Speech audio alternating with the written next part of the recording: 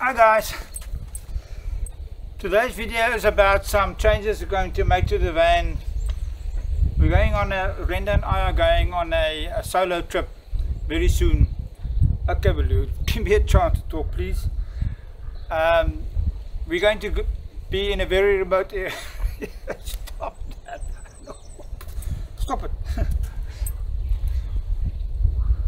We're going to be in a very remote area where there's no cell phone signal and no people for days, and we'll be hundreds of kilometers away from anybody. So if you're going to have a problem there and you have a breakdown, it can be very scary. So I'm doing a few changes to see if I can prepare the van for the trip. Some of them I feel are necessary and some of them are comfort changes. So what are the changes we're going to do? Let's start at the back here. I'm going to install airbags at the back here, so that they can higher or lower the van for driving comfort, for better sleeping position, carry some weight. Let's go to the front. I noticed that I've got an oil leak by the wheel hubs, so I'm going to replace all the bearings and seals in the whole front hub section. I'm going to install a oil catch can here, so by the breather pipe, so that the breather pipe doesn't make a mess at the bottom of the van while I'm driving. Here I'm going to run very thick 16mm wires all the way from the front battery to this Harrison plug here, so that I can plug in my compressor pump in there without having to open the bonnet or anything like that. Pump tires, pump mattresses, stuff like that. Here I'm going to install a water purification system with a UV light, so that I can use river water, dam water, and make it drinkable. The bed. Currently the bed has got a latex mattress, and after a year of trying to sleep on this thing, I've given up. It is as hard as a brick. I'm going to change it to a softer type of mattress. Look at the back there, you see that I've already changed the back door from 2 showers to 3 showers to accommodate all our toiletries. There just wasn't enough space. It's just a matter of interest. You see the hairdryer here? We're currently using the van as a sort of a power station, because in South Africa we've continuously got power outages and Renda's got to jump into the van to come and dry her hair here. I forgot to tell the viewers of my genius plan how I fill the oil into the diffs and the gearboxes by pressurizing it with the compressor. You call that genius? Yeah.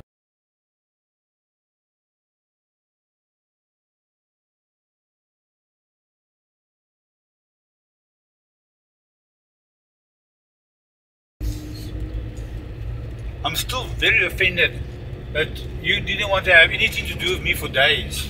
Well, you were a bit stinky for days.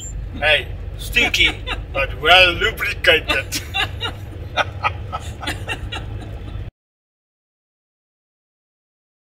Let me show you how this water filtration system is going to work in the van.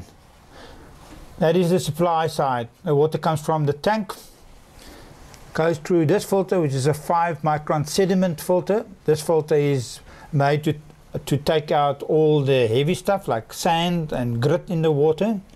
Runs through the filter, then it runs through this filter, which is a carbon filter. This filter is meant to take out heavy metals in the water that is unhealthy for you. Goes through the carbon filter. This one is not really necessary, but I wanted it. This is a filter that filters it even more, and it gives taste back to the water, so it tastes nice. Then it goes through this little one, and then through the UV filter, which is an electric device with a UV lamp inside, and this kills all bacteria, E. coli and all that kind of stuff that's going to make you sick. So the idea is you can take water from a river or a dam, anywhere, stick it through this system, and it will be clean and drinkable afterwards. I've opened up this bench here so you can have a proper look. It's against the wall there, underneath the seat. It's mounted on a PVC board, so that if I want to take it off, it's just a matter of 2 screws and I can take the whole thing off and service it.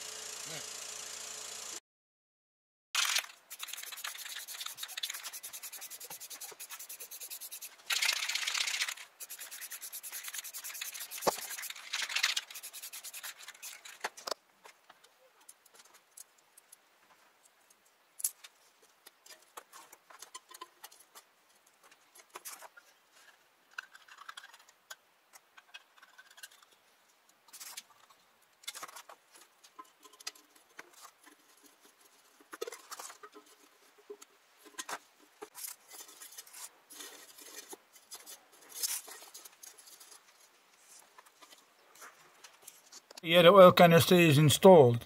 It runs from the breather pipe to the canister, and there it circulates, and then it breathes out again there, and it goes down to the chassis.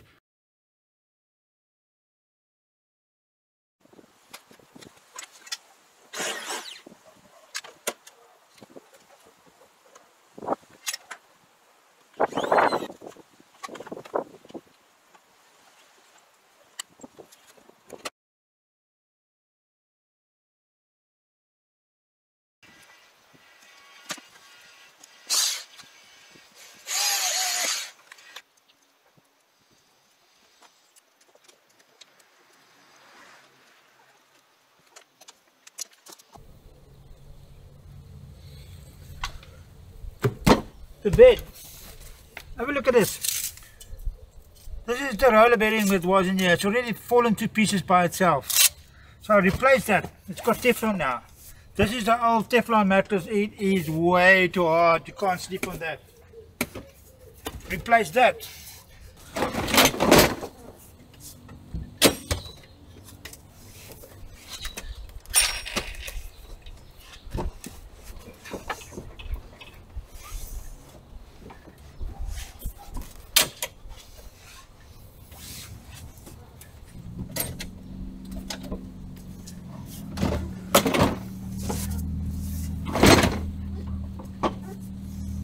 This bed actually got quite a few tricks up his sleeve.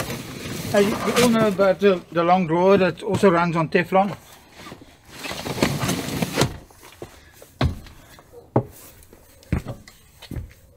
And you are aware of the camping chairs are kept above the driver's seat. But there are some extra camping chairs here.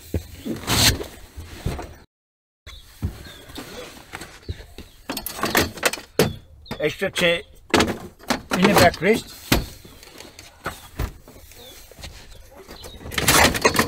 Extra chair underneath. Shoe cabinet. Closed drawers. Little bar for empty. I need a sponsor. Empty square bottle. And this one houses a little remote for the jack that lifts up the bed.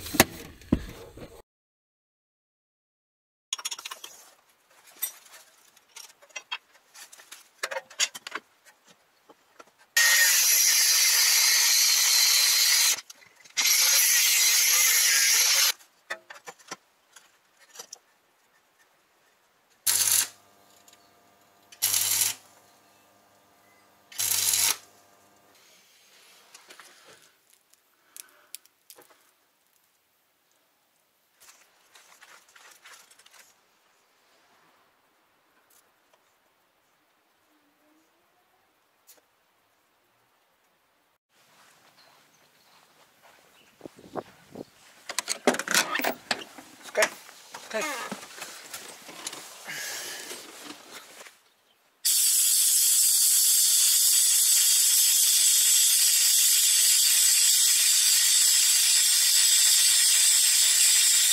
Actually going down? Yeah. It is, yeah.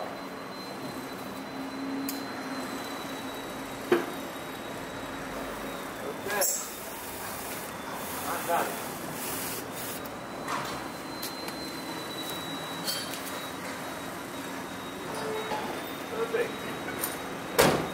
Okay. Okay.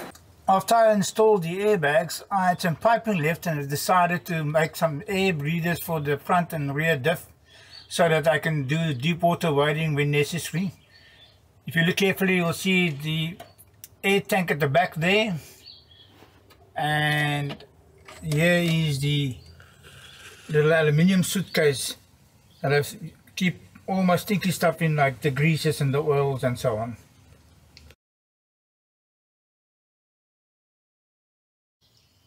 Here you can see the thick 60mm wires I installed to run the pump from the inside, as well as the 100 amp fuse for extra safety. The wires come all the way from the front and then it goes to the switch.